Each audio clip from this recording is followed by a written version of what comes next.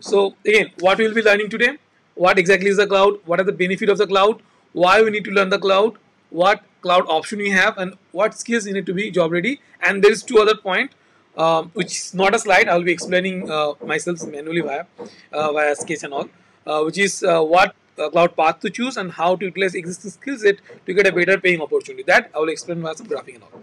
Look, that's why not in the slide, but maybe in the final draft of the draw I make, I will share with this document. Okay. So all good. Now let's get started. Okay. So the biggest query that what exactly is the cloud? And the funny part. Once I was watching a TV show. Once some elderly man saying like cloud is the real cloud and some their networking sometimes not work if there is rain happen and all. So that's that I know not all, but few might think that way who don't have a very in-depth knowledge of the cloud. So to break that myth and that what really cloud is. So cloud is like so here when you're talking about the cloud, we are meaning that it's cloud computing. What that means that see normally you run your application in your local computer, okay, and that you run an all good. Maybe you run in your office computer and you show that the demo to the users or the clients. But think about a scale. If your app is growing, app is very good and is in demand. That demand cannot be handled via on-premise server or your local computer, isn't it? So to handle that case, someone came with the concept of running like utilizing all the resources, like who can afford it and then can rent it to other guys. Okay, here the cloud players are coming out. We are calling them cloud service providers. So they are coming in the scene and they're saying, look, you don't have to purchase your all this computer. You don't have to purchase the networking, like networking high packages for the internet connections. I'm paying more than 20,000-30,000 rupees, right? So if suppose I'm hosting a server and I'm serving the customer, they are saying no, you don't have to do it. Okay, you just build your application or suppose use any service with our cloud service that I'm giving and serve your customers via our resources. So you don't have to make a capital investment. So if you think that you need a like 32 CPU and say 32 GB RAM, that will cost a fortune. I think maybe 3-4 lakhs to be honest, not less than that. So they are saying you can really, if you need it, you rent it on the cloud. You don't have to pay all that big amount. You pay as you go. So it's a pay as you go model. You use it. After you're done, you can stop it. And if you're getting good, like the customer using your application and they're paying for it, you are getting good money from that. Yeah, keep using it, keep increasing services because you have paying customers. And you don't have to manage the capital investment. All you have to do, pay as you go. And that also there is a competitive market. So whoever, whichever cloud service provider the cheapest and the best resources, as a customer, we as a customer of the cloud services, we go to that particular cloud provider and purchase that cloud. In that cloud resources could be like say we have a WordPress portfolio application or maybe any kind of application, okay, one single application, and you are going to AWS. So in AWS you're creating either easy to instance and then you're doing SSH into the machine, or you can do use their in session manager kind of thing where via the browser itself you can go there and set up everything. Then you have your WordPress application. Simply install that WordPress application via the SSH or via the browser window, and then set everything up and make that application running. So in that way, in the local, if you're developing something, you don't have to serve from your local or from the on-premise system. You are doing by the cloud service provider. And so ultimately, what I mean from all this define, what I'm saying is that cloud computing is nothing but on-demand delivery of IT services over the internet on a pay-as-you-go model. Instead of buying it, and instead of buying, you don't have to maintain data centers or your on-premise servers, and you can access all that services from anywhere in the world, right? And what are these services? So there is like key services. First is the compute, like the instance I'm talking about. Those are the compute services, like 2 CPU, 3 CPU, 5 CPU. Doesn't matter if you need 1,000 CPUs, you can have it, of course, for a huge cost. So, but if you think about 1,000 CPUs and in your local computer, that doesn't make sense. In the local on-premise, that doesn't make sense because that is so costly that you cannot think about the cost even. Okay, but if you're talking about the cloud, you may start 1,000 instances if you just like request for the limit increase and all, and then for 1 hour you can run it and stop it. You can do it, but in the local computer you cannot possibly imagine that. Okay, so what cloud giving you? The scalability at a huge scale. Okay, you can serve any number of customer or clients. Your application can support that if you run your application on many instances, right, on many cloud servers or many machines. That resources cloud gives you. So what is the final one? So instances I talked about. Then coming to the storage part, because your application, of course, it's some kind of files you need to store in a cloud instance and then run it. So some storage needed. Not just that, people are coming to your site and they are logging. Maybe they are signing up. They are giving some information. They are logging. So you need to use the stored information and allow them to log in. They may upload the files. They may delete the files. They may kind of do any kind of things. Okay, whatever we permit as an application developer or as a admin, what you assign them. But that data need to be stored in a secure way, right? Okay, that data security part you can handle by the cloud, and that data storing part also at infinite scale you can do by the cloud.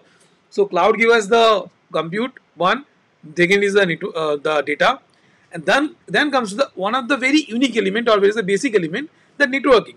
Because think about that, if you have a file in computer, you have to upload it, right? Any like Git or anywhere, you need to store the data somewhere, or maybe in the other instance also. That you need a connection. Same way, suppose you are showing some demo in your computer and all that. For that also you need computer so that other people machine can communicate with your machine, and then you can share the screen, isn't it? Now think about the sites.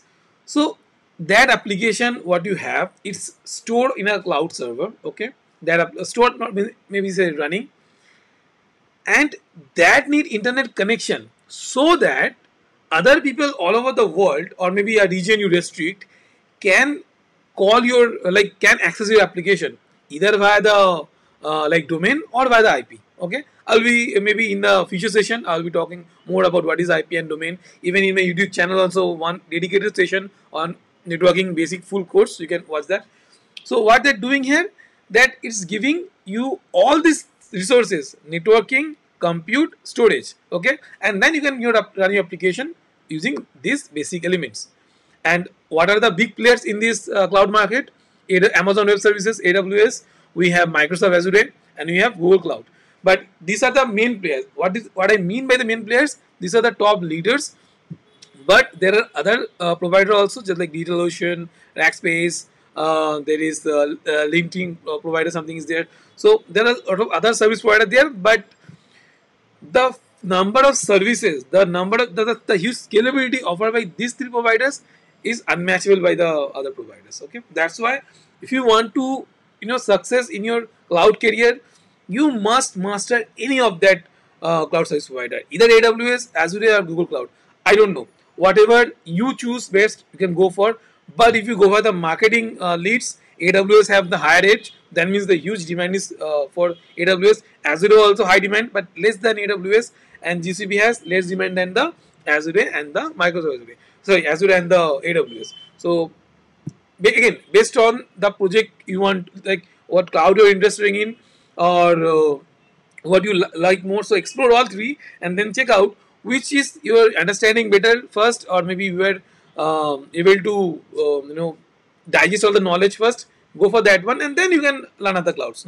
You're not in the hurry, but start with at least one big cloud provider, either AWS, Azure, or GCP. Okay, remember that part.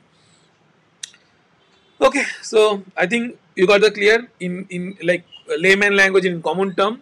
Cloud is just someone else's computer. Here it's AWS or Azure, and we are just renting out the computers, and then we are utilizing the services. But always remember one single thing: nothing is free. Okay, you have to pay a cost. Maybe you're not paying immediately, but think this is a scheme. All cloud service provider, anyone that gives free, is either you are the product because it's free, or maybe if you're using services, they're giving some free time or free trial. then make sure you set the budget so that the cost doesn't get overboard. Otherwise, you will see at the end of the month huge bill because you didn't check the documentation or the pricing page before. So whatever you do while learning cloud and all, first learn about the costing. So all cloud service provider, AWS, Azure, GCP, whoever it is, they must have a price catalog page or the price calculator. Just go there and then first understand what service you're going to try. Just search by the services, you will see the option there. Then select which instance type or which database type or whatever type of data, service you're utilizing, and what is the cost of it.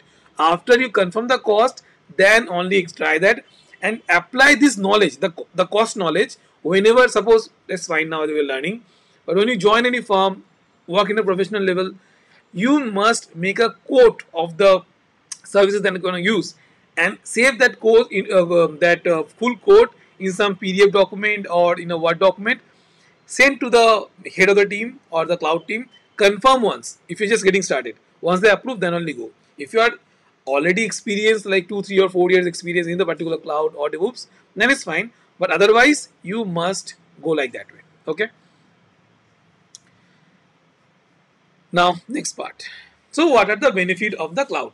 So, I think most of the benefit I told you already, but now let's just for the sake of understanding the benefits in a greater depth, we'll be deep diving that. So, very first thing, cost saving. Of course, you don't have to purchase all that resources in your home or in your office. You are just renting them out. You are just utilizing for a short term or maybe long term, but at a cheaper cost because you are not purchasing them or you're not paying. You're not giving any maintenance charge for them. You are just paying for the cloud services that you're using. Okay. So cost saving. The services are free from the capital investment or capital expenditure because you are not purchasing the computers. Rather than purchasing sensitive system or equipment for your business, you can reduce the cost by using the resources of your cloud server, cloud computing service provider. You just have to pay as you operate it and enjoy the model based on a subscription plan. So suppose you need one computer for now. You have a small application or maybe you're experiencing something. It's getting little big traffic. It's getting popular. So you add more 2 instance or 3 instance. Suppose the customer becoming paid customer. You make it the server to 4 servers if the income is good. Else keep it 1 or 2 server. That way you don't have. So think about the scalability and the cost saving. You don't have to purchase a lot of things. Just small start. When the business grows or things grows, then only you are going for the bigger resources. That's how you can save the cost a lot. Then 24/7 availability. Now think about the case. Your local area, or suppose your office, if you're hosting application in your local office or in your computer. Just for example, which you never do, but just for example, think about the case.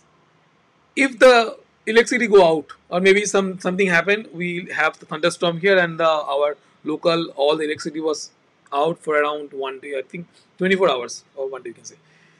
What happens if that happens to you? Your application down, your customer will go crazy. If they're paid customer, of course they will get crazy. Even the free customer will think, what man, your server, your application is not good. Why should you use it?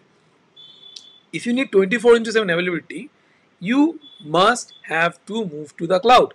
You have no option because in the cloud you can have multiple availability zone or multiple, you can say you have multiple servers, okay, or you have some kind of policy to make sure if one server goes down, it should create automatically a new server and it should run exactly the same way your earlier server was running. And if there is load increasing happening, it must create a consequence same copy of the same application running and serve the customer. That kind of stuff you can do by the cloud, what you cannot do normally in the on-premise or local computer. Okay, and they are giving service level guarantee to make sure that your application never goes down.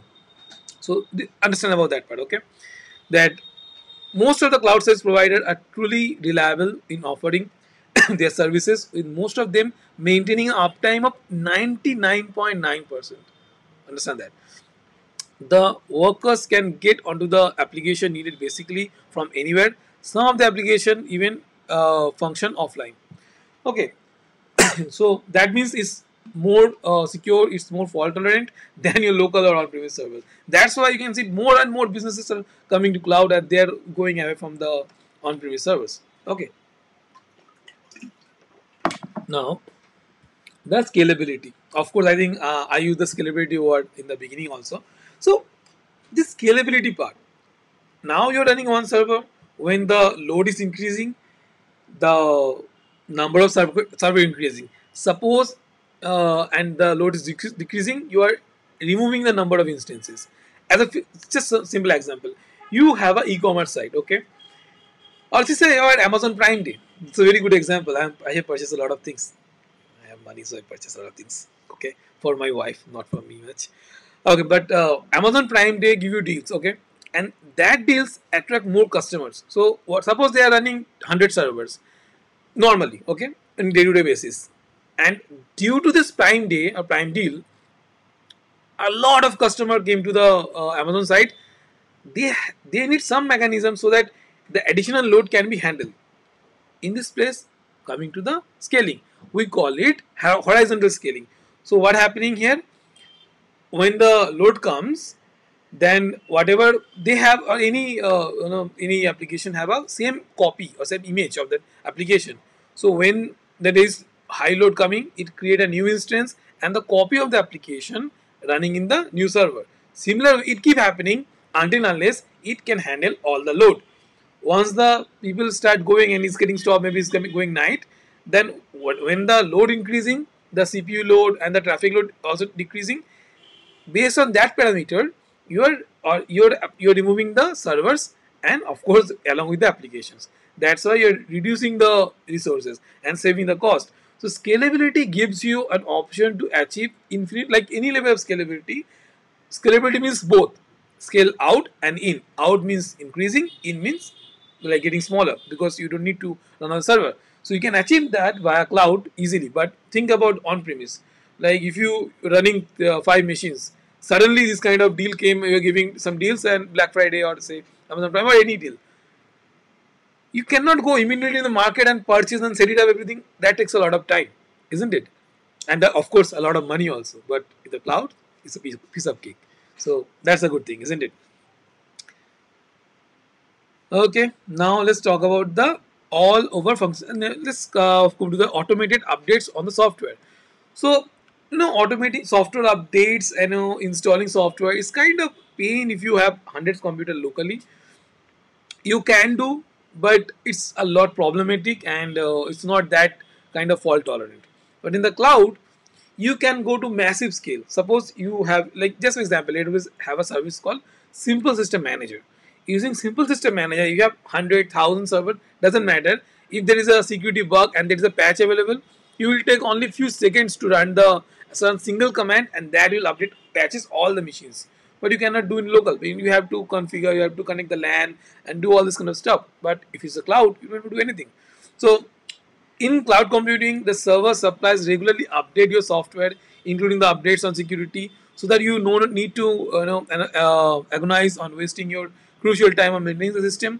You find extra time to focus on your important things like how to grow your business.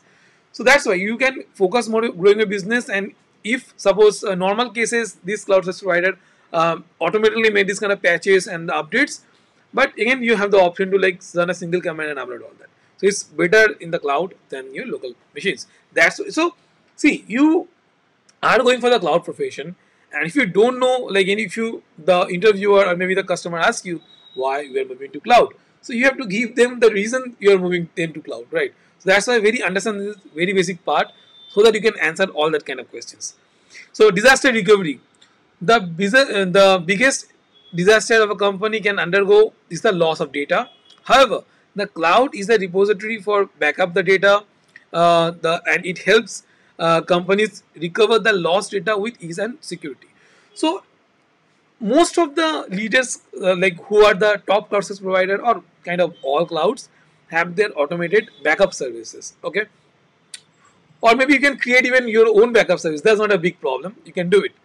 So, and that is even a cheap cost. Normal cases in your local, suppose you have a hard drive and that get corrupted, you lost the data, even if you have a backup.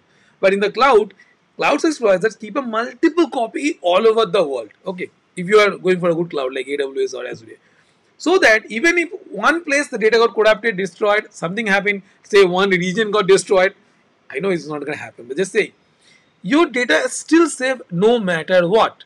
So this kind of disaster recovery can be given by the cloud service provider, not by the local computer. Now understand another part. There is a feature in most of the cloud gives is the point in time recovery.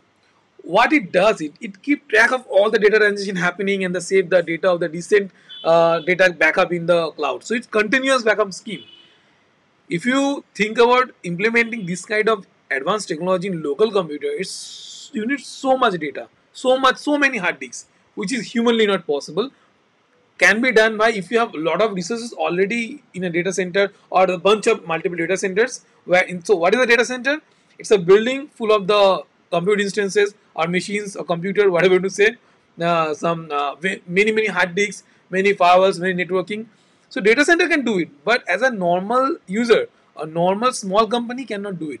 So of course you have better chance doing the disaster recovery or data storage or backup via the cloud service providers. Security. So cloud computing offers great security when any sensitive data has been lost. As the data is stored in the system, it can be usually accessed even if something happened to your computer. You can even remotely wipe out the data from lost machines for avoiding it getting the wrong hands. So security part, see, normally in case of your computer, if you store some important data in computer and that get lost when you had a most important things are getting lost. So in the cloud service, they have dedicated service for identity and access management, all cloud providers, which make ensure who is the owner of the data must make sure who are should be able to access the data. Okay, and in that way you can make sure your applications data are secure, your access to your applications or the data is also secure, and if something bad happens you can always, it's in the cloud, right? They have multiple copy of this kind of data, so there's a very less chance your settings get corrupted and you have a better security there, right? So these are the one of the main advantages. Other is that reduce carbon from footprint, sustainable. It's kind of environmental stuff. So what happens if suppose many companies have their own machines and they have the resources? So of course electricity, you have computer wastage because some computer get bad and wastage on. So that's a problem for the environment, which can be handled by the cloud service provider because they are the master of this, right? They know how to recycle, they know how to reduce the carbon wastage and all, make it more sustainable. So it's better option for them to do it instead of us if we manage. And of course, another feature is easily manageable. So cloud computing offers simplified and enhanced IT maintenance and management capacities agreements by the SLA and central resource administrators and manage infrastructure. You can enjoy the basic user interface and as a requirement use interface without any requirement for installation. Plus, you are assured, guaranteed, and timely management and maintenance and delivery of the IT services. So, what it's saying that you don't have to do all this complexity of managing with the command line and all. Simply, cloud service provider giving us a kind of UI. Suppose think about AWS. They are giving you a simple UI. They have listing the services. Simply go there and do whatever you want to do, and that's it. You don't have to manage everything by the command line. That was the reason this cloud service provider became so famous, because the simplicity that created for you as a consumer. Okay, now let's go to next. So yeah, why you need to? I mean, I told you the features, but again, you might as an engineer or as a like you are seeking this career, right? So why you need to learn cloud? First is the high demand. All industries, say about IoT, say about the e-commerce, say about what the hell company you are thinking or industry you're thinking, that is moving towards the cloud. An example, health, like they are the if you're working in a health startup, they have more money than normal production house. So if you don't know, that's the reason this there, but maybe some other session I will tell. So anyway, all industries embracing cloud, moving from on-premise to public cloud to save the cost, which is creating demand for the cloud engineers and more opportunities. So since people are moving from normal on-premise system to cloud, of course they need good cloud engineers, architects, or cloud pre-sales engineers, or maybe system engineers to help them moving to the cloud. and that's creating opportunity for us as a computer engineer or as a cloud engineer. Future-proof career. Cloud computing is in demand from last many years. Like I am working in the cloud for last many years anyway. In future also going to be stay and grow further. So of course it has a larger scope. But see, cloud or DevOps, this thing will be there. There may be new services, there may be new system, there may be new features. You have to embrace all the updates. It is not said and never said that cloud will go down. No, cloud will stay there. Even if there is decentralization and all, still it will be their cloud. Okay, because not everyone this the decentralization is not ready for production users yet, and it's still a kind of theory plus some actual practice, but it's not production ready yet. What I think for next 10 to 20 years, still the cloud will be there. Maybe some services, maybe some competition increase, maybe some new concept and new feature or new service provider will get created. But as a whole, cloud will be there. You just have to embrace new skills. That's it. Now, cloud computing. That's the truth. So cloud computing is in demand from last many years, and the future also is going to stay and even grow further, which simply create more opportunities for the cloud architect, engineers, and application developers. Now the third point, increase your professional profile. So if you learn basics of the cloud, then you transfer your skill to automation, set of automation, development, networking in the cloud. It will definitely increase your professional profile. So suppose you are a programmer or say you're a system admin, just maybe a local system. Now think about that if you have cloud skills. So you are a system tester or maybe system manager and all. Now that you have the cloud knowledge, you can do a lot of stuff than other people don't, and that make you more valuable than the others. The more unique skill set, the more on-demand skill set you get, and of course cloud in demand, it create more opportunities for you, it improve your profile. Overall it's a good deal for you. Okay, personal growth and future scope. The purpose of learning code is not just about getting job in the company. If you become skilled enough, you can start your own company, or you can offer cloud consulting services just as a or just as a hobbyist to solve a traditional problem with the cloud skills. Not just that, the skills you gain through the cloud learning journey, you can use it as you see fit, up to your creativity. Just to give an example, I learned cloud, I learned DevOps, I learned programming. What that helped me altogether? I created my website. There I can just show off the people what I'm doing. Like I'm hosting my courses, I am hosting my sessions. People coming to site, creating traffic and generating revenue, which I'm investing. Which I'm investing here and there. Most of this is donation and all.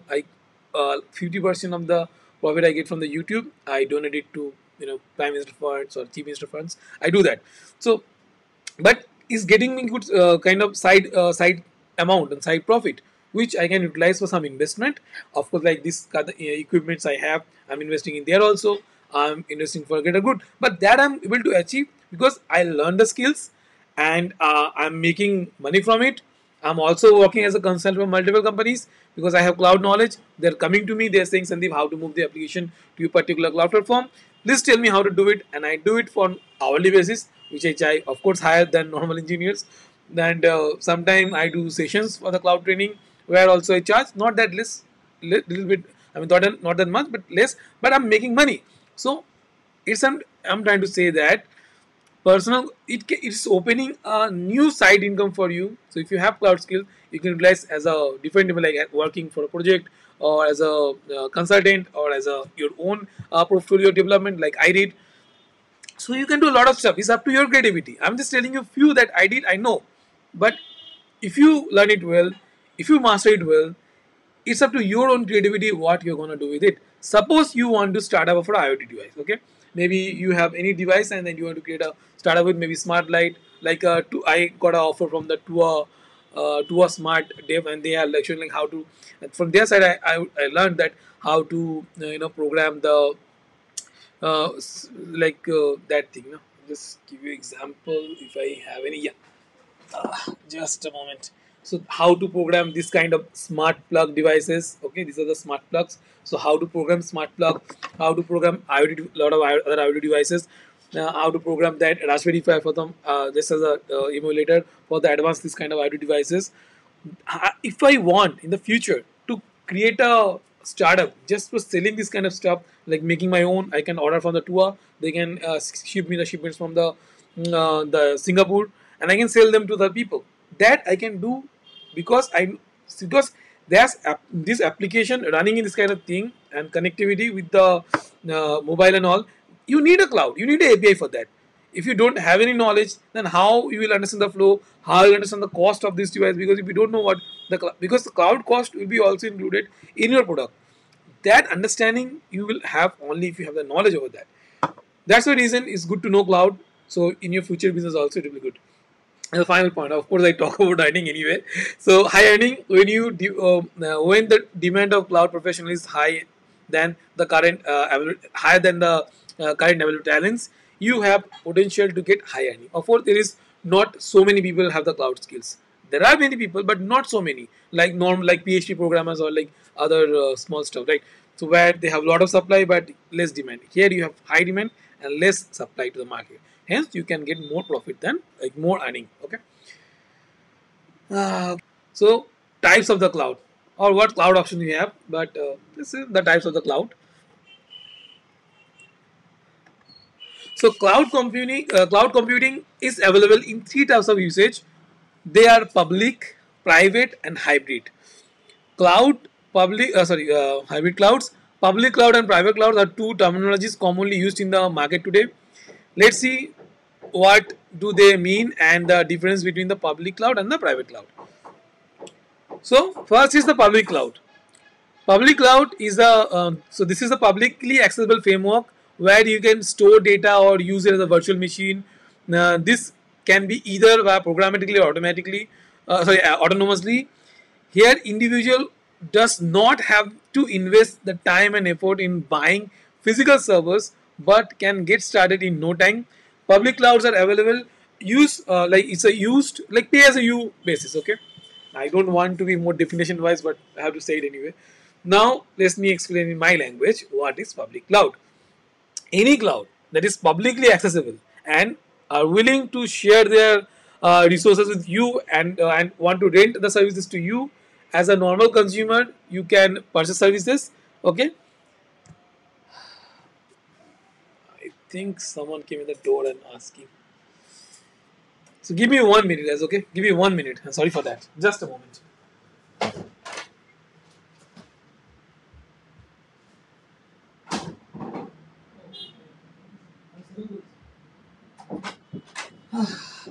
Okay, guys. Sorry, I'm back. On the deep came. Anyway, so yeah, what is public cloud? Public cloud is the like it's a public and open to all, and they want or like they are open other to come and register, verify your credit card or debit card or some bank account. They need some kind of verification of the personal identity. Then onwards, you can create any kind of resource, compute, networking, storage. Doesn't mean whatever the service provider they are giving. As a consumer, you can go ahead and rent it or purchase it. Like whatever you want to do, you can do with it. Okay. They are called the public cloud. It's publicly accessible to anyone. Okay. That's why it's called public cloud. And of course, as I stay in the definition, which I never go with. So simply means that you can create your like suppose you have a AWS S3. Okay. You have a lot of files in local computer. You want to store that data in S3, so you can free up your normal machine. Okay, you can go ahead and any public cloud and store in the S3. If you need it frequently, you should set the storage class as the frequent one, like normal standard one. If you're going to access it after a few months or years, then you should make it a glacier one. So this kind of knowledge, what to do and when to do, this you will need. Okay, while since I'm talking as a professional perspective, that's the use case you have to handle first. First, relate with yourself, what you're going to do with the cloud. Then think about the other people, how they're going to do it. Now think about the business, how can utilize service. This is the viewpoint. Okay, there you should go. And the public cloud is a cloud which most people getting used. I can say 90% is the public cloud. Okay, in the entire cloud industry. Then come to the private cloud.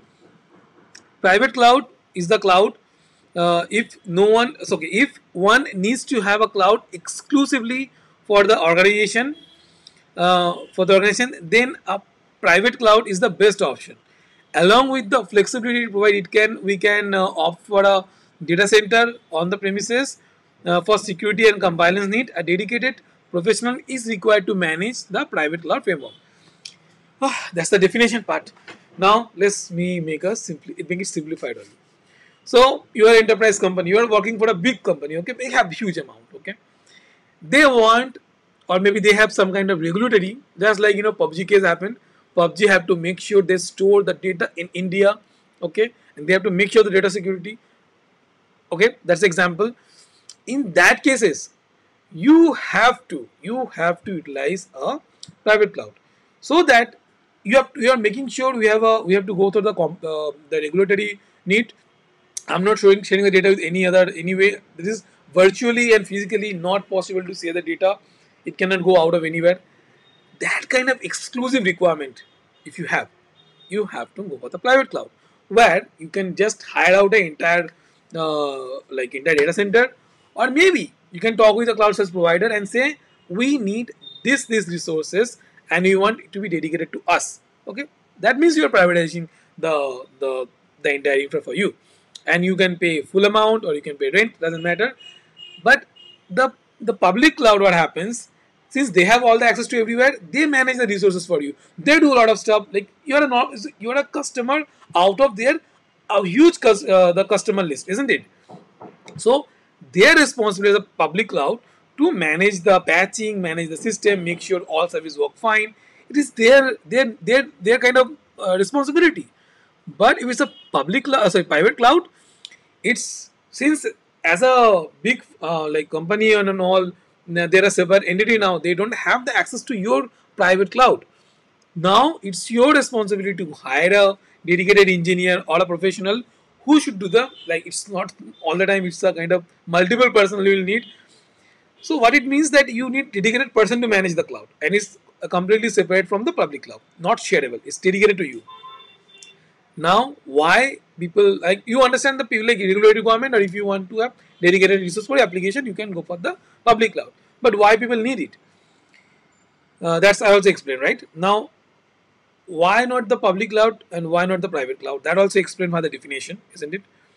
What is the main difference here? Is the cost. Public cloud, since it's shared by a lot of people utilize services on a sharing basis, and the entire infra cost and all the management cost, everything is getting distributed between in this kind of users or clients. So a client paying less because all the cost getting is a kind of economy of scale. The people more using it, the cost is less. Okay, and the people less using the private cloud, the cost is high. The cost of management is high. Cost of appointing a professional dedicated to this private cloud is high. So the cost of the private cloud is a lot high than the public cloud. Remember that part. Suppose someone asking you, I want all this to be for me. I want it to be dedicated. I want to be public cloud. You have to confidently say to the person, okay, go ahead. But remember, if you go to the private cloud, it's gonna cost a bill, a cost of fortune that you might can pay off. So first, understand what is the cost of running with the private cloud against the cost of running private cloud. If your application is neat, like PUBG, they have a lot of money, like crores of money. They can simply go and buy a private cloud, all the resources for them, and they can manage it. But as a small firm, small application, small startup, it is not possible for them to have a private cloud. Instead, it's better for them to save the cost by going to public cloud, and they can utilize the money to hire more engineers and can do a lot of more great stuff faster. Then come to the hybrid cloud. So I talk about public cloud, open to anyone, called the private cloud, dedicated to certain persons. Hybrid cloud is a combination of public and private clouds for certain business needs. Who can benefit from the combination? The ones who use the hybrid cloud. Suppose for some application it's okay to be public. It's okay. It can happen to public. The data can be stored in any kind of region. That doesn't matter. No one case. It's not a sensitive data. No, it's not. Suppose the health related data or the kind of PUBG people they were using, that kind of data. That data should not leave the country. That data not even leave a region, maybe in a particular region or maybe in a country. That we need dedicated resources for them, dedicated storing places them. Okay, keep that part application to the private cloud, but the public application, the public servers, which is not storing sensitive data or cannot be bounded, or may not be bounded by the regulations and all, can be public. Use that application as a public cloud. So First, it's saving the cost. Second is maintaining the regulatory access. So both of the, like, based on the both of the world is going to happen in the hybrid cloud. So if someone asks you in interview, why not we go for hybrid cloud? Why not you go for the private cloud? Why not go for the public? Why should I going for the public cloud? You should be able to confidently say this is the reason. Okay, so you must understand that part. Now, what cloud option we have? Now let's talk about the more juicy part here. So types of cloud computing. There are three main types of the cloud computing, including infrastructure service, platform as a service, software as a service. Each type of cloud computing provides different level of control. So it's kind of different level of control, flexibility, and management. Also the accessibility also. Okay. Now discuss about all the three main important stuff. So very first, infrastructure as a service. Okay. In this you have the most control. So IaaS contain the basic building blocks of the cloud. It typically provides access to networking feature, provides the access to the computer or virtual instances or virtual machines. It gives the access to the storage space, direct access storage. Okay, you can go and do kind of lot of stuff with the direct storage. Suppose you have a machine, you are installing MongoDB or MySQL or any server DB, then you want to update, you want to patch it, you want to export it, import it, whatever the hell you want, you can do it there.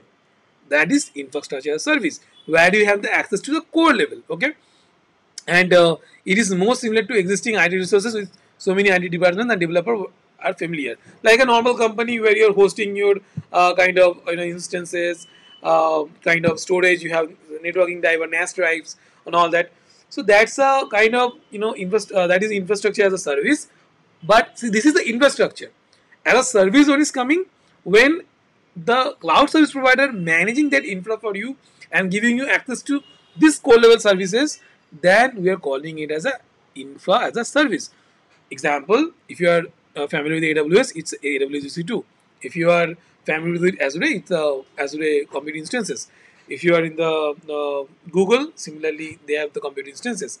So these are the things called infrastructure service, where you have the access to core components, that is networking, storage, and the virtual machines. Okay. Now come to the part called platform as a service. Okay. So let's talk about platform as a service. Platform as a service, or PaaS, removes the need for you to manage the underlying infrastructure, usually hardware and the operating system, and allow you to focus to development and deployment of your application. This helps you to be more efficient, as you don't have to worry about kind of resource procurement, capacity planning, software maintenance, patching, or any other of your other undifferentiated heavy lifting involved in running application.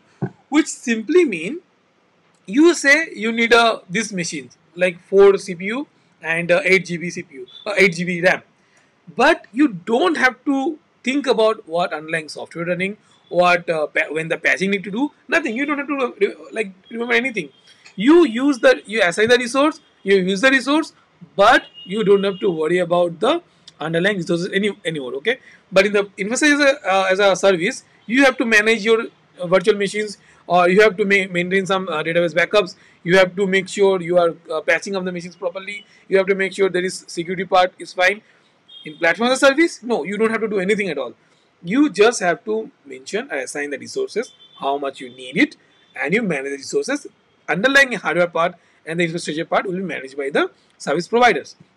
That's what we are calling here is the platform as a service. Very good example of this is the ECS. If you are familiar with AWS EKS or ECS, there you just mentioning that I need these two main kind of two instance cluster. Then like it will be using the Amazon Linux machine, and then you bring your own image in the ECS. Then using the image, you can run your application. So you are just giving the code or the package that you need to run, but the underlying hardware, underlying system, and all managed by the cloud service provider. That is what the PaaS. Now I think the software service is the most common thing we have heard now. Okay, the moment I give the example, I think you will be clear. So SaaS or software service provides you the complete product. Okay, some of you might have a SaaS. What is SaaS? It gives you complete end-to-end service and kind of product that run and managed by the service provider. Okay, the entire thing is managing by the service provider. That means you are not even mentioning that how much CPU, how much RAM, or how much storage you need. Nothing. It's entire service coming to as a full package. So you pay this amount. This is the storage service you will get. This is the kind of compute power you'll get, or this is kind of that.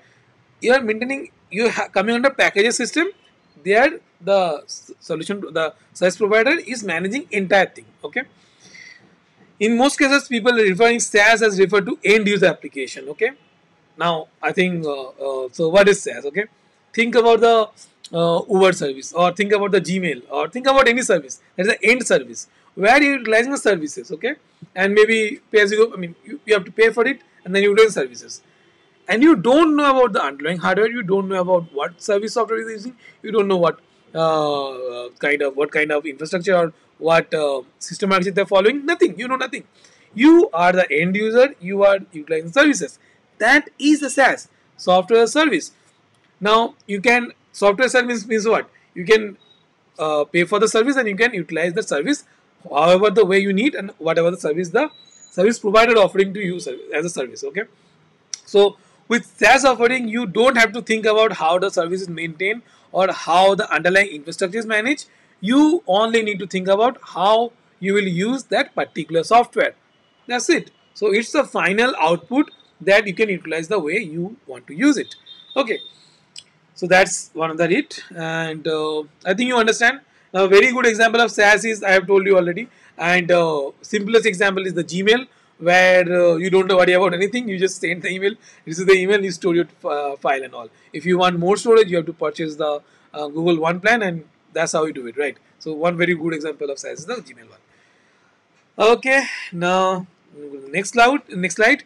So cloud computing deployment models. Okay.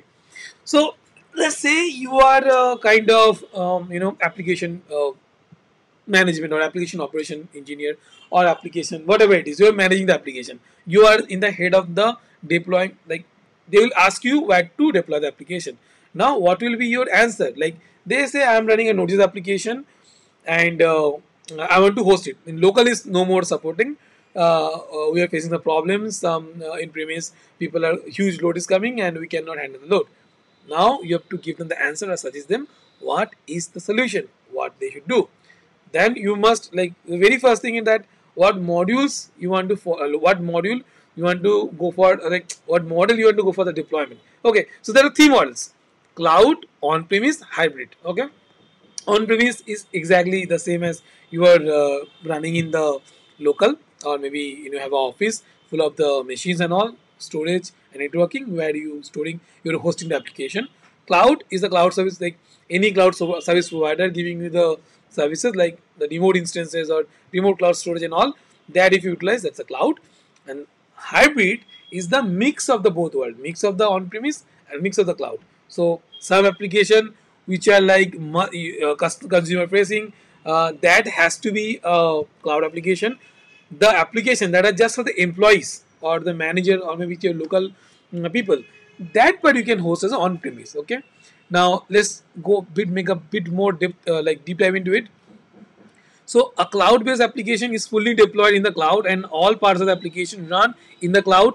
Application in the cloud have either been created in the cloud or have been migrated from on-premise to the cloud and existing infrastructure to take advantage for the benefits of the cloud computing. Cloud-based application can build on low-level infrastructure pieces or can have a higher-level services that provide abstraction from the management, architecting, and scaling the requirement of the core infrastructure. So, in simple sense, you have a simple example is you have a Node.js application or any application, maybe PHP, maybe WordPress. The problem is that the load is happening so high, your application no more able to handle the load. In that case, you have to think about moving the application from on-premise to the cloud, where you can set the auto-scaling rules. Setting on auto-scaling rule, if you set a auto-scaling rule, if the load increase, the CPU usage increase, suppose it reaches 70%, 60% or 80%, you can set CloudWatch or any kind of monitoring rule. So suppose it reaching 60%, you can set a rule to create one more instance. If the on average load increasing, create one more instance. Okay. If suppose the load on average is less than 20%, 30%, you are removing an instance. That's how you manage the scaling in the cloud. That you can achieve only in the cloud, of course. In the on-premise, you don't have that kind of options.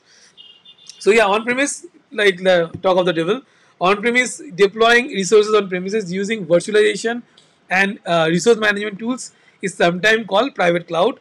On-premises deployment does not provide many of the benefits of the cloud. One of the thing is like huge scalability part, and but sometimes sought for its ability to provide dedicated resources. Of course, it if it's on-premise, that means dedicated to the like you can dedicate it to whatever the cause is. The most cases that this deployment model is the same legacy IT infrastructure, while using application management and the virtualization technologies to try and increase the resource utilization. So what are the virtualization here? You can use the Oracle virtual machines, you can use the VMware. So using this kind of software, you are just making sure you are using your available resources in its fullest capacity. That's what you do, but still in on-premise, and it have the limitation in scalability. Now coming to rescue, suppose you have a regulatory requirement, some application must be run inside the office, just like in internal applications. It cannot be public. In that cases, you need the hybrid cloud where the application that need to be run in the local, like in your local office and all, it will be in the local office. The application that should be user facing or consumer facing will be in the cloud. That's how we do it. Okay. Okay.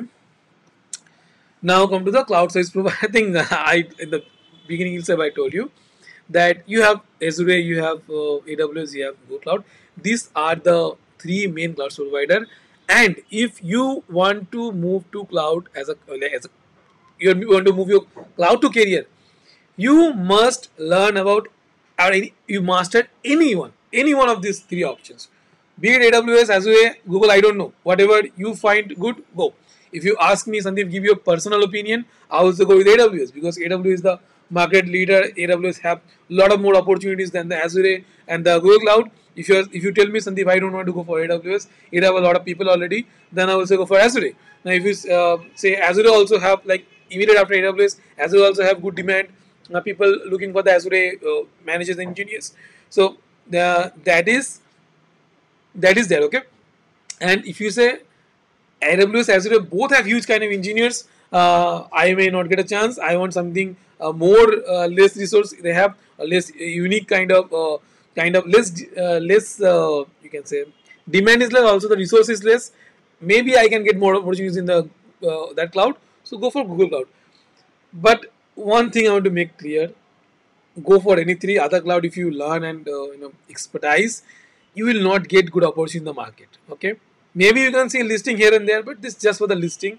People actually don't give value that much to those kind of people or with having those kind of resource, those kind of cloud knowledge. You will get good opportunity. You will get a stable career option if you master any cloud, preferably AWS or Azure, and master all not all the services, but the core services first. Then you seek the specialization. See, now I'll be coming to that, but maybe in just within few seconds, which cloud option, which career option to choose that part.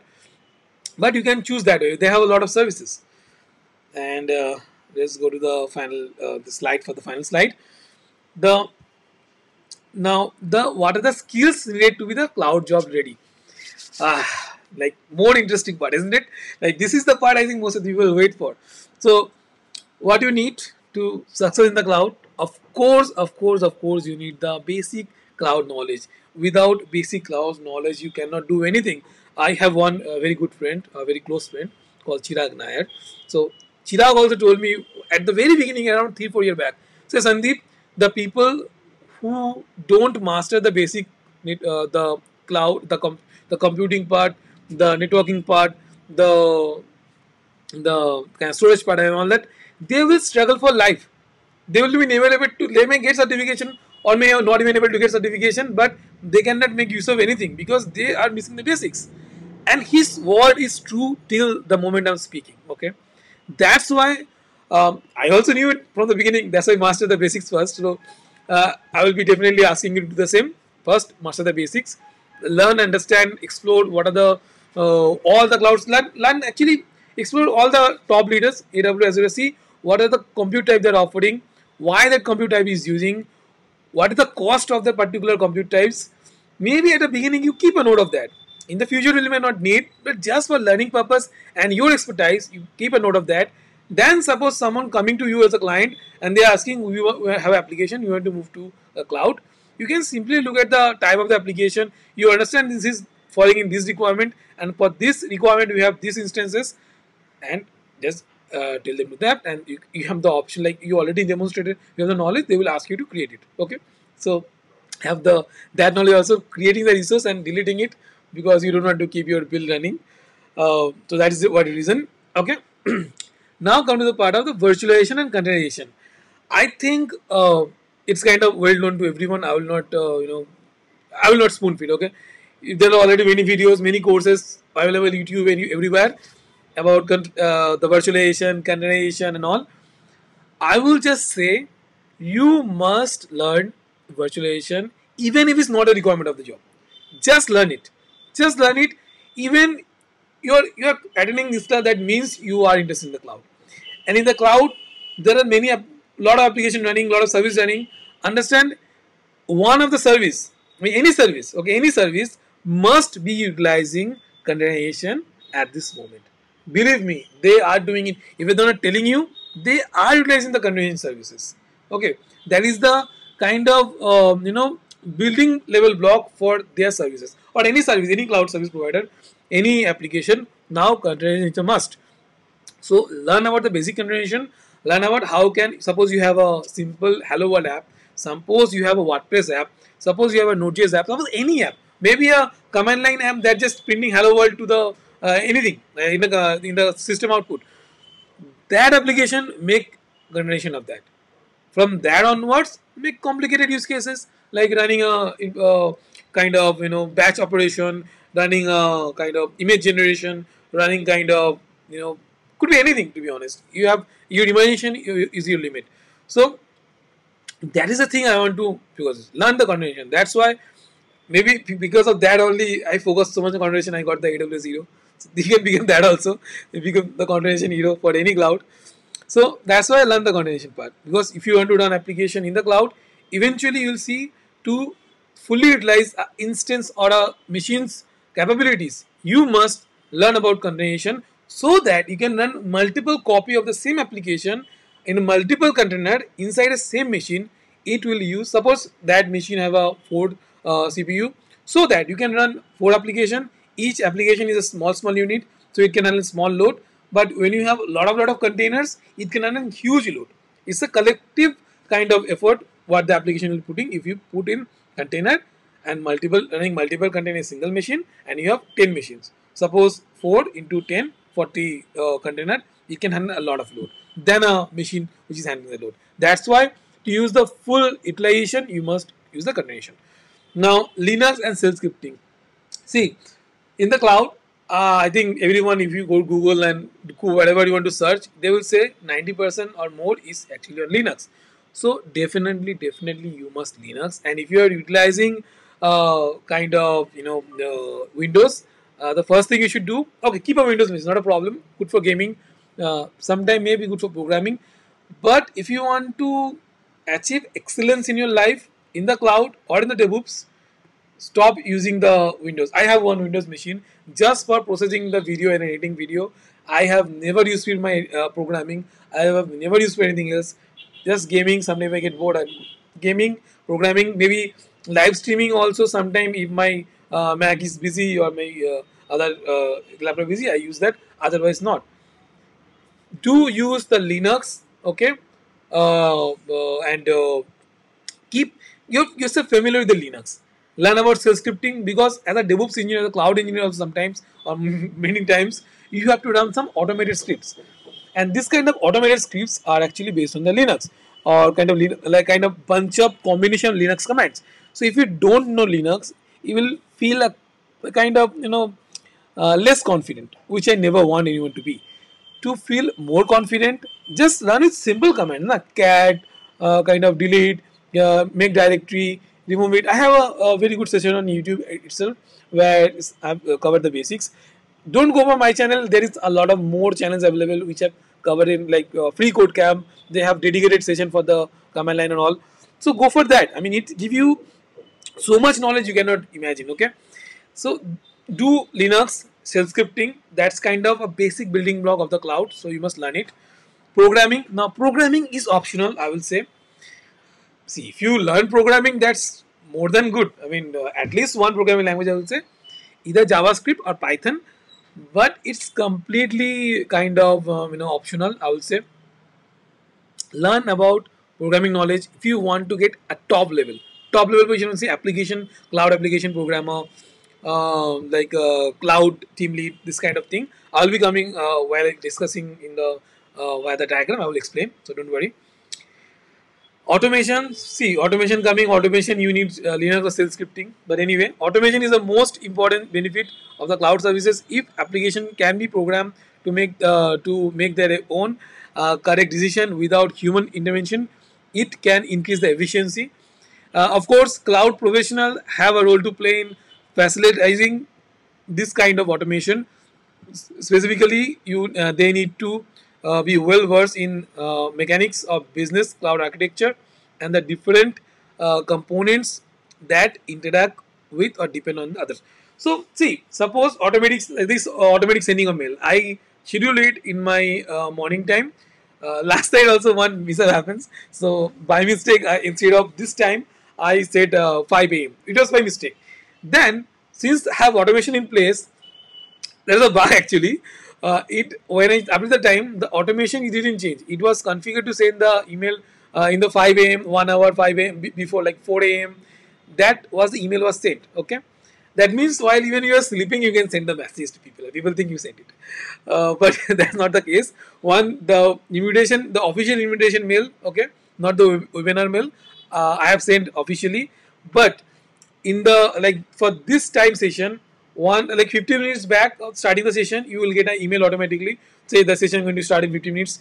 That I have manually configured as automation, so that makes sure that this time when happens, this email will get shoot to you people, and you can start joining. And when the session getting started, then only automatically one mail should be sent to you guys. Okay. So this kind of automation, I'm just giving an example. This kind of automation is possible just because I'm using cloud. I'm hosting my application in AWS Lightshell. You can host it anywhere, and there I have set up the database services. They have set up the email services. Like these are happening because I've set up properly email services. Otherwise, it will never reach you to your email. It will go to spam or it will never reach out to you. So I had set up all the services. Then I have set up the automation, and it's giving me good results. You people coming to me, you got the email, you came here and you asking question, you're clicking benefits. So automation have its benefits, isn't it? So that's the reason you must also learn the automation, because in real life, the customer, the people, the company persons, everyone will give you responsibility to set the automations. And if you don't have the skills required for the automation, you might see that as the kind of backwards kind of thing, or maybe you feel a little bit ashamed, because even simple email automation, you should know how to do it. Simply create, like you should learn about the cron job, you should learn about the kind of interval polling kind of thing. So these are the basic concept you must learn to make the automation. Even in automation, there are a lot of software. If you learn Python, you can set up the like advanced level automation by the Python. That's why everything comes like a harmony kind of thing. So one skill facilitates other skills. If you learn the Linux skill scripting, it will help you in the automation. If you learn the automation, you can sell automatic emails, automated jobs. It can make your life a lot easier. If you learn programming, you can make even advanced level of automation. So this kind of stuff are one related to another. Okay. Then we have the databases. The knowledge on popular databases such as MongoDB and MySQL are expected, because suppose as a cloud engineer or the cloud architect or cloud application developer, they ask you to please use the MySQL or MongoDB. But if you have zero knowledge about that, how can you install it? How can you utilize it? So you need basic knowledge. I would say even better if you have some working knowledge. So get yourself familiarized with MySQL and at least the MongoDB. These two are the main one. Okay.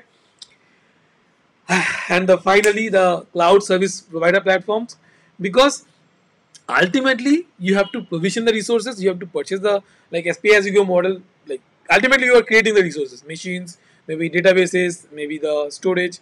You are creating the spaces, right? For that, that you have to learn how to create, how to destroy, how to operate. And what cloud provider platform is there? Again, let's take a look previous slide. AWS, Azure, GCP are the leader. You must master any of these three. Again, my personal opinion, always AWS, because you will have more opportunities in the market. Okay, now last point. I think actually two have 2 point left. There is a metrics analytics. So if you run your workload in the cloud, you need some way to track, like these machines are running this way, or kind of these machines are kind of not running properly, this error happening, so error log tracking, or this machines got a huge workload like 1,000 requests per minute or second. So you have to understand from which IP got the request, then make sure that IP is not a blacklist IP, or maybe you want to blacklist, make sure that no blacklist IP should be able to access your application. So for that you need monitoring and analytics, right? That kind of all the service provider, and there are custom tooling also, open source software giving you that kind of tools. Now you have to learn this tool and utilize that. So expertise in metrics analytics and understanding in the kind of understanding understanding which metrics should be applied to specific cloud services will stand you in good state. That's because the skills enable you to demonstrate the ROI of the business cloud technology. Okay, that's what's very important to understand the metrics and analytics. Now, the final point, cost management. See, in the beginning, while talking about the feature itself, I told you that one of the biggest feature is the cost management, because there is no capital cost and it's a pay-as-you-go model. But what happens that when you begin, or as a fresher, or maybe who don't know much about the cloud and the pricing, they create a lot of resources, a lot of resources, which they never track of. They keep a track of it. So what is the problem then? If you don't stop or destroy the services that you have created, you are still keep paying for them. At the end of the month, when you see $1,000, $2,000 bill, what happens? That is the problematic, isn't it? Okay, and you may not pay as you may not pay that, isn't it? So one problem happened. See, even there are one very good friend, like student, or you can say family of mine, running a service, and or at the end of the month they get huge 1 million bill, because there's a mistake that their application have a kind of loop, and that loop calling one service continuously, and that created huge bill. Now that doesn't happen over time on a single day. If it happens single day, they will of course will say nothing. They will reduce the bill and they will just cancel the billing. But if they see it's kind of cumulative and you still didn't notice, they will ask as a cloud service provider. They will say you must have set the budget. You must have checked your cloud service daily. It's your responsibility, not mine. So if you could have set the budget, if you could have checked and analyzed the data, the cost data, and like using the cost explorer, similar kind of services, you could have reduced the cost a greater depth. The money you save is actually the money you have earned. This is a basic concept there. So that's why you must have some cost management skills. Understand how to use the cost or the billing related tools that each cloud service providing, or if there is any open source tool or some tools that is coming as very good cost management application coming at very cheap, you may just try that and apply that. Okay, that's why the ability to determine and monitor the cost and the workload estimation are a valued skill. This is a very big skill. People think cloud engineer or cloud application developer there means creating a lot of servers, application and all. No, the very first thing, the most important job is to make sure the bill is low, and the see you need, suppose there is a huge workload and you have good revenue stream, then you have to give, like suppose that particular application need 20 CPUs and say 30 GB or 32 GB RAM, you have to give it. If you the point is there that if there is a good revenue stream and your application really need it, give it. But if you're a small business just getting started, you don't have a lot of huge workload. What is the point of having 10,000, 20,000? What is the point of having this kind of 100 or 20 or 30 whatever CPU usage or huge RAM? No, right? So you have to map the business needs with the application. Keep in mind you have to maintain the cost. That's one of the most important skill a cloud engineer, developer, architect have it. Okay. Understand that part very carefully. Okay, now I think that's it. Now I think I told you guys that I will tell you about the career path. But let's come to the main point. So the main point here is that which cloud career path you should choose. I think that's everyone waiting for. So I think let me go over what are the okay. So most of the cases I see you have kind of system manager kind of so yeah, just again comment down. If you already commented down, it's good. If you are didn't comment it down, what is your profession? Do it now because I will be analyzing and giving answer on that. So first I will go by comment. So first profession, which is the first profession I get. I worked in Google Workspace SME. Mm, and okay, let's see other thing. Application monitoring. So suppose you are in the application monitoring. Okay, so you have the application monitoring. App monitoring. Okay, so you must already have the knowledge of the life cycle. So you know life cycle of the software very well. It's a good skill. Now what should you do? You know about the logging and I think log checking and analytics part bit well, which is again a plus point. Log checking plus error checking. Okay, that's a plus point. So you already have that, isn't it? Now what you should do forward. So first you might create create instances, then add CloudWatch kind of logs or maybe whatever cloud provider you choose. Based on that service you'll see logging part. So let's say CloudWatch just for example. Okay, then understand if you make some request HTTP request like run an application and check, then see store the log in the CloudWatch. Okay, and then use the log insights.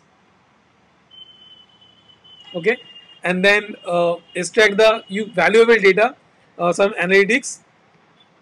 Okay, so you have you have the opportunity to become a cloud analytics. So I don't know what to put it.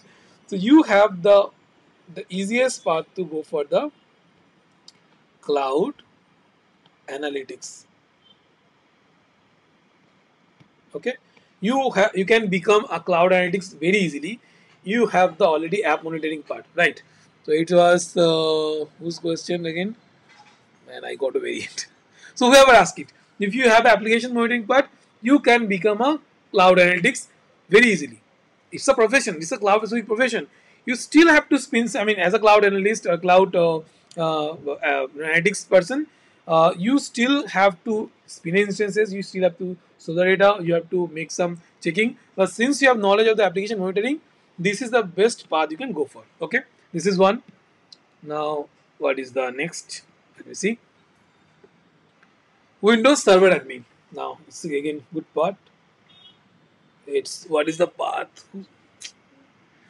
Oh man, every time I comment happening, I'm going very end of it. But okay, fine. Don't worry. Windows. So Windows Server Admin is Chetan saying Windows Server Admin. So Windows Server Admin. Okay. So you are a Windows Server Admin. So you know how to manage Windows. Okay.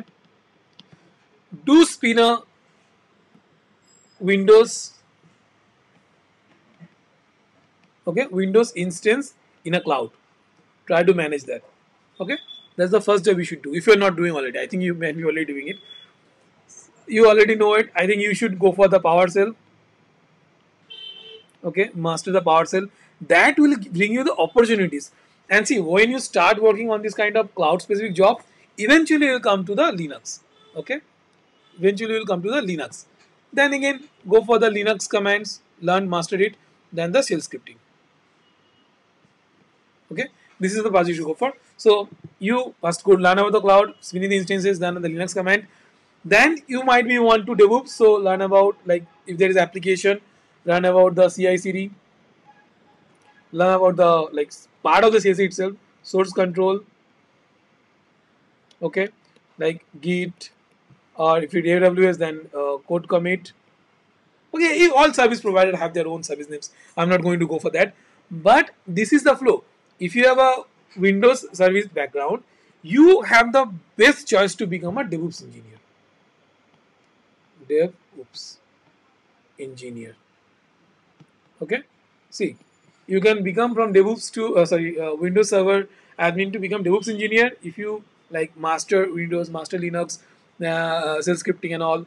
Then the CI/CD, which is continuous like integration and deployment of applications. If you're an admin, that means some application is running there, isn't it? And if you run to automate it and all, you are a good DevOps engineer already.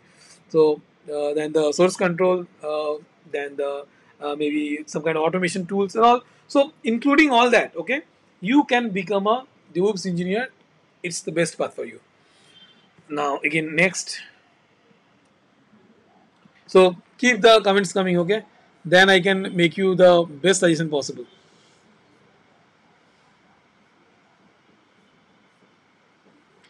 Chetan, okay, Aditya, Dowd, okay. So it's a mechanical engineer of 2021, currently working on TCS. I have fundamental knowledge of AWS. So you become so Rohit, which career you joined, I don't know, because from this message I cannot tell. If you're in the development, it's already good. You can either become DevOps engineer, cloud, or even better, if you're a programmer, you can become a cloud application programmer. You can go for that. It's Ashish or what? Let me see. Okay. It's asking, I'm working with the AWS pre-sale with 3 year plus experience. I'm learning DevOps. So you are in the AWS pre-sales. Man, you are already in the good part. So you have already AWS knowledge. Okay. You already have it. So your plus point, this one is. Then learn about the CI/CD. Okay. If you don't know about CI/CD with AWS, I already have one dedicated playlist or dedicated series on CI/CD with AWS. Must check my channel. It's Sandeep. Just search by Sandeep Das in YouTube. Okay, and you'll find it. Then go to playlist, and they will find this CI/CD with AWS. It's a full 16, I think 16 videos. If you do it, I can guarantee you will become master of DevOps over time, of course. So that you do it. Then learn about the shell scripting, because you will need it to automate things. And of course, when talking about the shell scripting, you must have the Linux. So if you do all that, you can become DevOps engineer. Okay, you can become DevOps engineer. That's it. Now next, we have it here. First, I'm going through the comments. Then I will go through the question if I don't cover it. So if you are asking in question, you can ask it here, because a lot of more message I can see in the this message section. So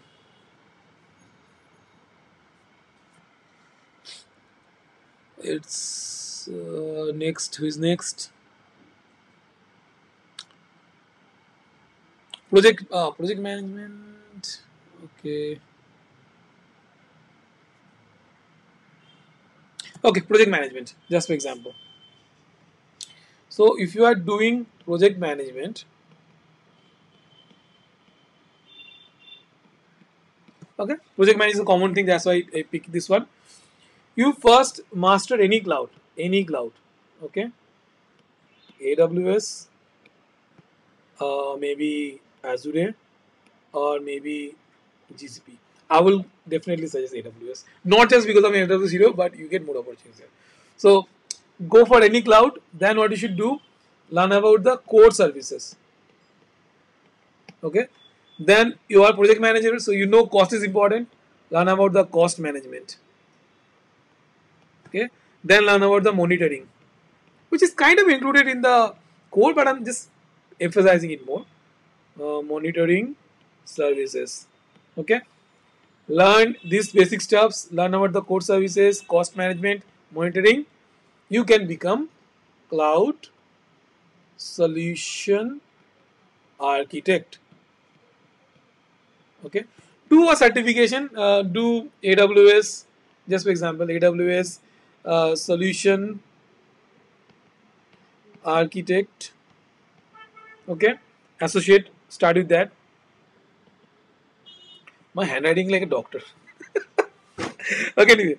So go with the AWS solution architect, and that will help you to become the solution architect. Since you already have project management experience, it will definitely going to help you. I will be coming to the next session where we talk about how to maintain your same salary. So I'll be telling you your reference as well. So learn about any cloud, then core services, cost management, monitoring. Then go for any solution architect SO level certification. And if you are going for AWS, go for the solution architect. That's how you can become. So one of the most also important part is to understand how can you use multiple services together as a combination. So suppose AWS EC2 plus RDS complete application. Your application hosting the application in the EC2, and then you are using some RDS, say MySQL instance. I told you about MySQL, right? System database service with combination. You're hosting application. So this kind of stuff using multiple services combination how to use. So service. Okay, just a moment. Yeah, service combination. This is one of the important stuff. Okay, service combination. So learn that well, and you will become a cloud solution architect. Okay. Now who is next? Mm, I see a lot of messages, so I'll be coming. I'll be coming all. Okay, so no worries on that. Even if it's take me few more minutes or hour, I will be not a problem. I have meeting starting from 7:30, so we have time. And sorry, you're missing your session, but man, what I can do. I also have some time constraint and all. But yeah, I'll be covering whatever I can. Then we have here Oracle Fusion. So middleware. I will call it middleware. So I think you must have some system engineering knowledge. Okay, so that's a plus point. You have good thing there. Learn about the basic cloud basic. You see, if you understand the system well, you will understand the cloud basics also well. After that, go for any cloud leader, AWS, Azure, uh, GCP. Okay, go for any particular cloud. I would say AWS. Then again, for you also core services. Okay, then cost, then some CI/CD, then monitor. Okay, so the basic stuff. You don't have to understand Siri setup. I have a lot of iOS application. I already have two iPhones. Okay, so you understand the core services, you understand the CI/CD and all that. You have the chance to become DevOps engineer. Okay, so this is your path from middleware. You have best chance in the DevOps architect. After you learn the core services, CI/CD, cost and monitor, you can become DevOps engineer. So next. I know I'm getting fast because there's a lot of people waiting for their answer, right? So please bear with me. So let's see what I've covered till now.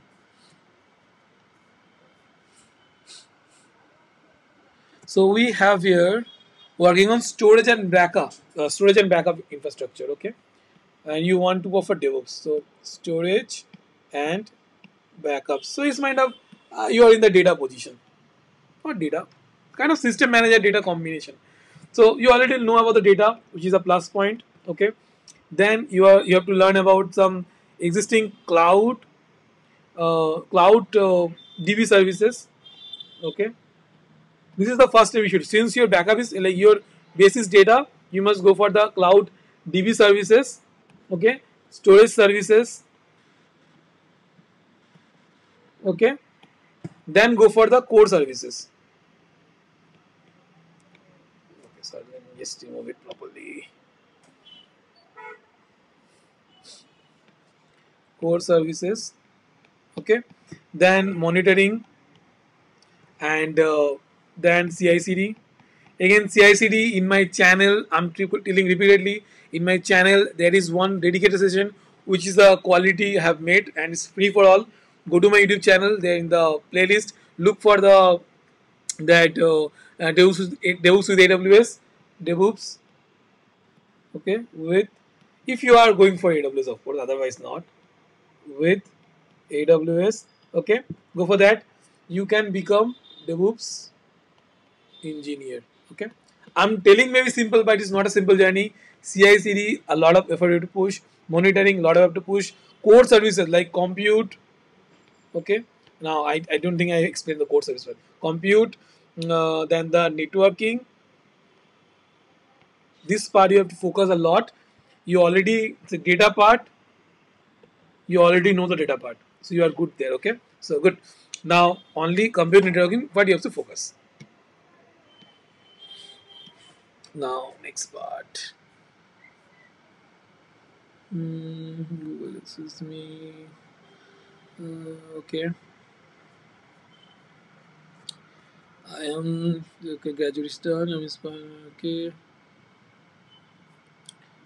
Capacity management is up. Okay, capacity management reporting side business working is okay. So it's kind of the actual, okay, you're struggling with the actual path to cloud. So you have SQL and report. So kind of SQL plus reporting. Okay, I'm taking that like kind of reporting. In average reporting, you are in the reporting who have some SQL skill.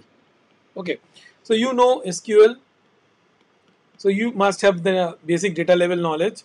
So your part also similar like previous one, but I will suggest if you are not sure about the path, I will say go for the cloud solution, or maybe cloud data solution architect if you want to. There is option to master the data services particularly, and data and analytics. Okay, so you can become a like data, we call it data engineer and all, data scientist also, if you can, if you have a knack for the mathematics and all. Otherwise data analytic or the cloud solution, cloud data solution architect, you have a lot of options. See, the more profitability, I will say, you go for the solution architect path, it will be more profitable. But sometimes people look for specialization. If you go for the data analytics, there also you might make some money. It's good. Again, most important part, you have to understand the core services, mostly the compute part plus the networking part. Okay, networking, I'm missing the VPC. There is a virtual private cloud, VPC plus the IP plus the networking full depth. Okay, you have to all that, do all that, then you can become cloud solution architect. So focus on the core services and data services. You already know data, already know something about data and SQL. It will be good for you. Okay, so cloud solution architect as a data part, or maybe the cloud data solution, cloud data analytics or cloud analytics part. Those are the two main options for you. Okay, I have here. Sandeep, feeling great. Okay. Sandeep, telecom engineer. It's a good path. Telecom engineer. I used to meet with a lot of people in Mumbai who were telecom engineer and become a cloud solution architect. And I learn a path from them. Okay. So you are a telecom engineer. Most cases it will be good, great if you Martin said at me that what kind of day-to-day job you do. But it's okay. So you have the basic system level knowledge. Okay, system knowledge, like normal computer instance and all, like normal computer knowledge you have, which is plus point. Now what you should learn, choose for any cloud, AWS, GCP, Azure, okay, whatever you want to go for. Learn about the core services, just like any other personal team, core services. Then must focus good part on the networking. Okay, then we just know the overview of the data part, no overview of data. Okay, you don't need to become a data engineer, just know the data part bit well, just overview knowledge. Then learn about the, I think I forgot to all the places I told a lot of things, but security also fall under the core services. Okay, security. I think I missed this one. So security also you must do. Security fall under core service. So compute plus the networking, okay, plus the data, just the overview plus the security also. Now security is like a basic. It's just like so natural to me. I forgot to mention because security. I am the index management. You must learn the security also, where you need to assign the access and the authorization part. Okay. Now that is done there. What we have here? Mainframe, which you already cover. The DevOps part, you will become get chance as a DevOps engineer. Now we have here. I am arranging this program. I have hands-on experience in AWS, but looking for upskill in DevOps. So if you already have AWS, okay, or Azure or GCP, and you want to go for the either DevOps, okay, or the say cloud, what you should do is master the in-demand service. Okay, that's the first step. You already have the basic mastered in-demand service or whichever is in trend. Okay, master that. Then you already have the you master the core services. You already know it, so nothing to tell. The just the specialization part, whatever is famous, focus on that. Then for the DevOps part, learn the CI/CD, Linux, like master the Linux, master it. Then learn the shell scripting. Okay, okay. If you go by that path, you can become either DevOps engineer, okay, or cloud solution architect. Okay, you can become like that, but you have to master. If you are going for the DevOps, master CI/CD, Linux, shell scripting courses you already know. The CI/CD services. Suppose AWS, you already doing the AWS, right? So AWS. So then learn AWS. Learn about the code commit. Learn about the code build. Learn about the that code deploy, and most important of all, uh, I don't know what happens.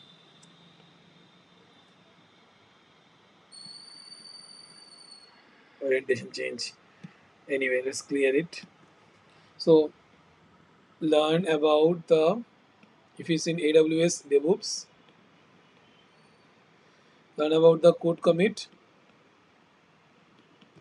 learn about the code build, code deploy, then code uh, pipeline. Okay, learn about this four service, and you will become great DevOps engineer in AWS. Okay, learn about that these things. Okay, name next. Let's see what is next.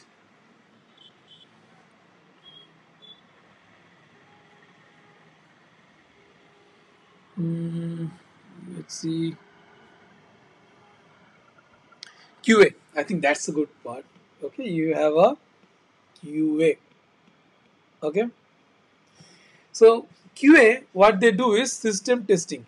Okay, system testing or application testing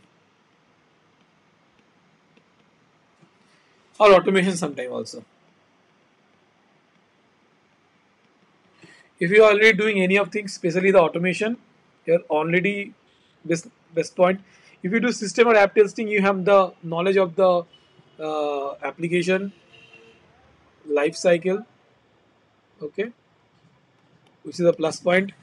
What I'm saying, if you know about the system testing and app testing, you have a application, some knowledge application, not the programmatic, but the life cycle part. Automation, you can, like automation is the heart of the DevOps, isn't it? Then mastered any cloud, code services, cloud, whichever cloud you choose, code services, okay, and then Sales scripting, I will definitely say sales scripting. Okay, if it's already you know is good. Otherwise, sales scripting and Linux plus sales scripting. Okay, then CI/CD. In the previous slide, I also told you what is CI/CD.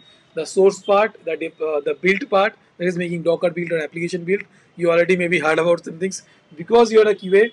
You know about some of the CI/CD part. Maybe the which is the CI/CD is what source to build to deploy and pipeline it. That's the basic. Now, this is not everything about the CI/CD, but that's the basic flow of the CI/CD. So if you know the storage providers, the how to integrate the with the builds and how to deploy, you can become DevOps engineer. Okay, you have very good chances.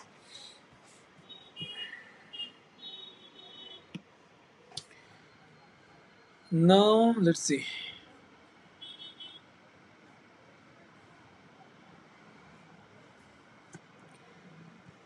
Hmm, okay, let's see what we have here. Mainframe already covered. So Oracle integration, I think Oracle media also I covered, I guess. So if you have programming knowledge, okay. So if you have programming knowledge, you are in the bestest position you can imagine. You know about the application, okay. App development, you know about some programming language. You can use that for automation. And if you want to even become DevOps engineer, you can avoid self scripting because using programming you can automate. Okay, but if you still, self scripting is good for most of the cases. So I will definitely suggest the self scripting as an additional skill. It's optional but recommended. Okay, recommended. Also, programming, you are good at automation since you already know programming. Do self scripting. Learn about the cloud services. Okay, most cases first learn about some cloud service like core services. Then you must learn about the containerization container like Docker. Kubernetes is too will be too much at overkill for you. But if you're a system engineer who are going for the DevOps, like very hard to do, so that will be recommended for them. So Kubernetes, okay. And once you do all that, then yeah, serverless. So you will mainly have two parts, okay. Since you're a programmer, you can become cloud with the cloud knowledge, cloud application programmer, okay, cloud application programmer, or you can become DevOps engineer, okay. You have these two options, either cloud application programmer or DevOps engineer. If you have the programming background, it's up to you. Most paying will be this, is pay best, okay. And for that you need to learn additional. If you are focusing on the cloud application, learn about the serverless,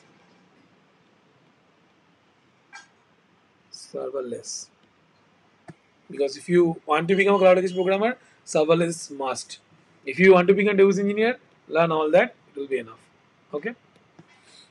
That's for the programmers. You have any 1 year 2 year programming language, okay. mm, SQL server I've already covered. MySQL, okay, that is response handling client server.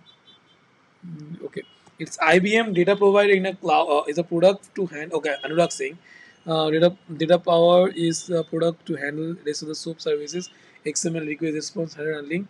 Please ask me to move toward. So if you any say API management, I'm saying API management. Okay, so you know about the basic of the cloud, I think, because it's a request. you know about the request and response.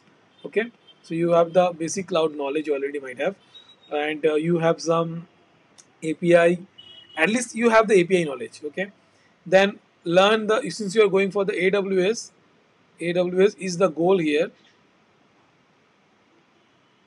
Since AWS is the goal, learn about the core AWS services.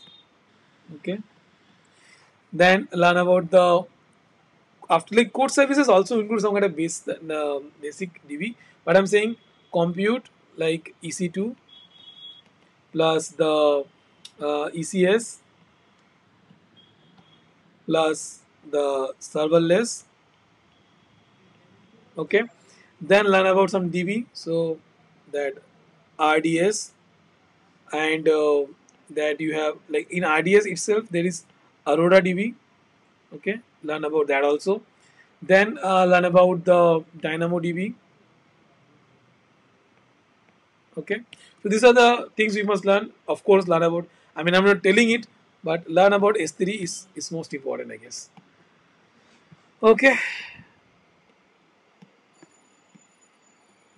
so and you become the AWS solution architect.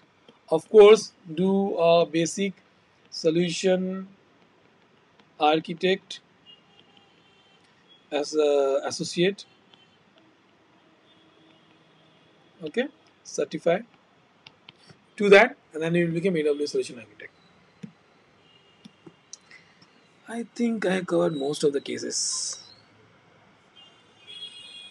Yeah, most of the cases I know there is a question answer section, monitoring well, tech support, freshers career path. Sir, like to clear solution architect exam. So which job of AWS? So which job we can apply for? What option you have for us? So if you go for the solution architect, uh, you have the cloud solution architect to manage the cloud cost of the cloud, then and there will be some cloud infra management, like, and maybe you can go for the Terraform. Yeah, so all the skill like cloud, okay, DevOps, I talked about, right? You can automate everything in the cloud and automate the infra using cloud, using tools like suppose AWS cloud formation. Learn these things. Okay, I'm telling you, but learn this thing whenever you get chance. I'm telling you, but don't forget this one. Cloud formation is very hard to learn, to be honest. And it took me already, I think it's almost 3 or 4 months it took to me to understand properly. You have Terraform. Okay, one of the kind of most valuable and in demand DevOps tool. Okay, because it's you can like you can provision all the infra and destroy in a like second, or like Thanos chutki, one chutki you can delete all the resource. I'm just kidding. You can run a command and you can delete all that. So that you can do by the Terraform. Okay, and I suggest at least learn the Terraform. There is other tools like Chef, Puppet, Ansible. Okay, you can learn the Ansible, but I will definitely suggest the Terraform. I'm telling you, it is one of the life-changing skill if you have. But Terraform skill itself is not enough. You have to also know, because Terraform or any this automations and all, you have to do on some cloud. So again, falling to AWS, Azure, GCP. Okay, so you learn any of them. Okay, any of them. I will suggest the AWS. Then work with Terraform. That is one of the most seeking demanding skill. Will can change your life. Okay. Okay, I think I've covered most of the questions. If let me just once last time verify that if there is any important topic. Okay, one thing I think finance. I forget finance is also important. Like if you're a finance person want to move to cloud, then what? Like you are doing BCom or any like finance background, which is rare. they come to IT. But since you are coming, since if you are in that phase,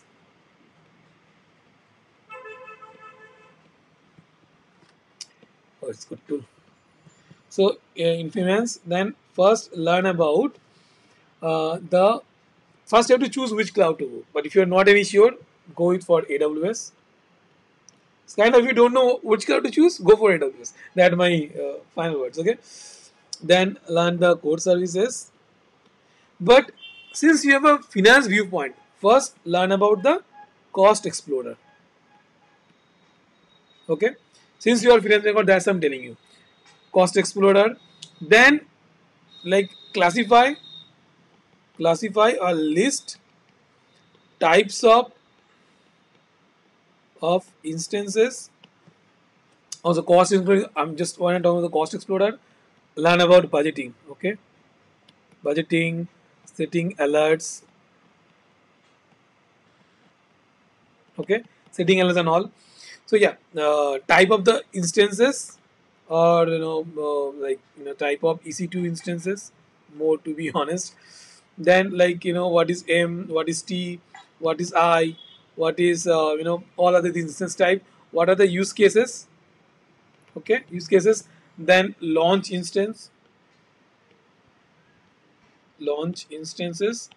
and then remove the instance. Okay, this kind of practice if you do, and then of course you have to learn about the, like I told you, right, core services. This can help you to become one of the cloud uh, solution architect. Because remember I told you one of the most important skill to have this cost management part. If you master it, now if you master the cost part, and if you go to interview, say I know in depth about the cost management in the AWS along with the resource creation and destroy and managing the infra, you will have a salary level that a normal developer can't, a normal cloud developer can't, because you have a finance background, some IT certification, plus the this kind of skill set, meaning the finance, budgeting, cost estimation, and maybe additional some software, that will make you one of the good candidate for the solution architect. Again, for all this kind of role, if you're for a solution architect, I highly suggest the certification. Okay. Otherwise, getting job will be a bit difficult. It's not impossible, but difficult. Okay, that's why it's very important. Let's see any other questions. Okay, not much questions. I think I have covered most of the questions. There is actually a lot of similar kind of questions. Okay, there is one thing: development ETL. So ETL. Okay, so it's more of the data processing. Okay, ETL. What they do is the data processing. Data actually import, kind of filter, process, like ETL. Okay, ETL job. So more of, you work with the data part. So first, like just like the data engineer part, focus on the data, cloud. Okay, cloud data part. Focus on that. Learn. Of course, I tell everyone about the core services. So for you also, core services is the must do. Any position you want to go for, core services, compute. Again, I'm just repeating myself. Compute. Then the DM, that is a storage and networking. Okay. Then the security. Basics. That is a basic knowledge of all that. Okay. If you do that, you can become either cloud solution architect or cloud data analytics positions. Okay, because you are loading data, you are refining the data, you are extracting the data, you are transforming the data, so you become a data position. Okay, these are the things you can do. Oh, I think I've covered a lot. It's already 7 8 5 to 7, 2 hour session already. Okay, so guys, I think I have covered a lot of the paths and all. I think we are missing one particular things, that how to utilize your existing skill set to get better opportunity. So think about the part where I've shown you what skills you have and which data path to choose. If you go for a matching skill like data ETL or data position, and you're going for the data analytics part in the cloud data analytics part, where still you have to use the cloud services, plus mostly you're specializing on the data part. In that case, you can use your existing experience as intact, and then you're moving to cloud. That way you can, whatever salary you have, you can at least add 20, 30, or maybe double of that if you are that talented. So that's a good thing. Similarly, for the system engineer or test engineer or QA, you already know the life cycle. So QA, I will say, you will see there are cloud native application, many startup doing cloud native application development or cloud application development or AWS specific or AWS partner firms. If you move to as a QA of that firms, okay, you will see a lot of this kind of application coming for testing and all. You go there and learn, okay, you learn that, and then on the intra team you ask for them. I have, like, must do some certification, AWS or Azure, whatever you think is best for you. You can do the certification. You do the certification, and then what you should do is apply for either in the same company. Say, I have QA knowledge, I have kind of cloud, that in-depth cloud knowledge, I have certification. Move me to the cloud team or cloud development team or solution architect team, okay, or DevOps team, whatever your target is. You can ask, and you have your salary intact, maybe increasing a lot because you're switching to even better role. That's how you can keep the same. Because you see, if you are in this separate kind of career path and moving to like very separate one at one jump, the salary will not be that data. They will ask for, very lower salary, and I don't really like that, and I don't you to like that as well. So make a in between transmission, like transformation. First, move to the company as a QA. If it's focus that it's a cloud or DevOps, they're following very good, very highly uh, kind of. They're a very good company and they're renowned for their cloud and DevOps. You can ask the engineer, did they use it? The engineer, just talk with them and they will tell you. Okay, that's the way. If you join there, you have the option to join as a cloud DevOps engineer, whatever your goal is, and you can you can have your same salary, current salary intact or better. Suppose you are a data analytics, okay? If you go for the data analytics kind of position, just as I told, right? Suppose you're a programmer, you have the bestest option. If you go to the cloud application development, again you are utilizing the cloud services, plus you're programming for cloud application like serverless, like cloud native applications, uh, like cloud SDK. So with AWS, maybe S3 you are uploading, downloading.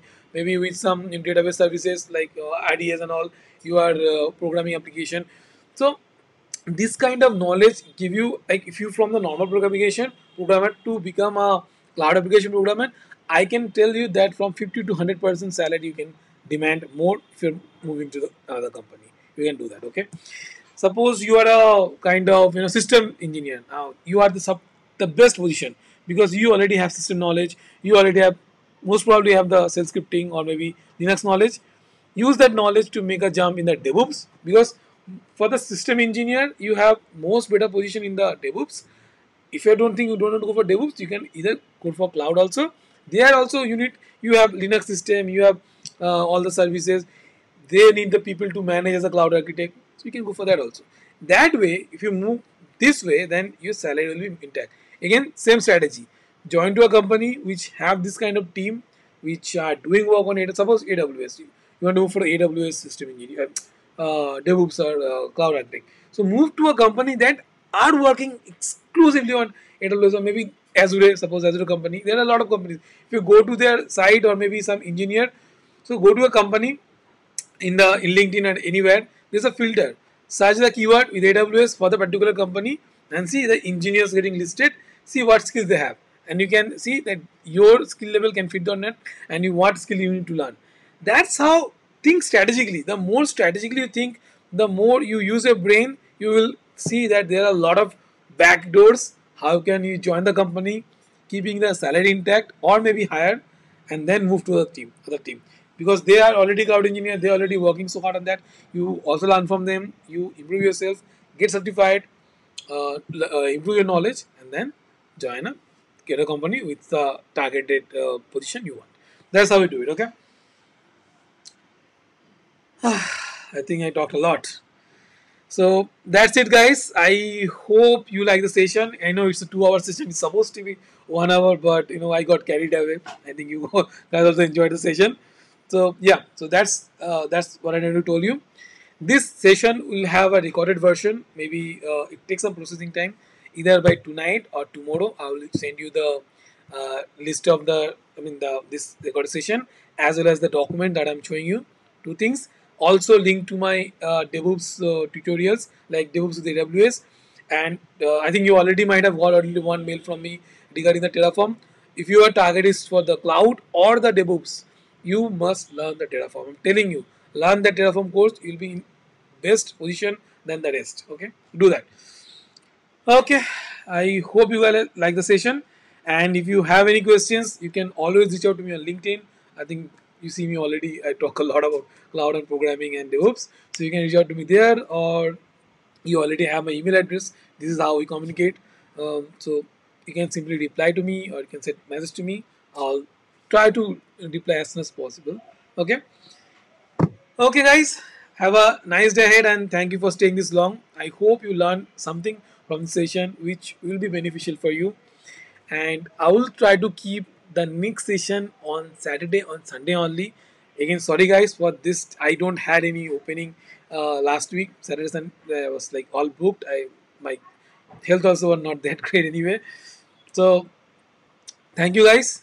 Soon see you. I mean, hope you see soon in next session. Okay. Thank you very much. And again, if you didn't subscribe to my channel, do subscribe my channel. There I post a lot of free content. Like I work uh, a lot of hard work. Like the Terraform course, I work for 2 months. Some night also I work for 3 a.m., 4 a.m. But I make that course possible, and this available to you guys. So watch it. Okay. Okay, man. Thank you. Bye and have a nice day. Bye.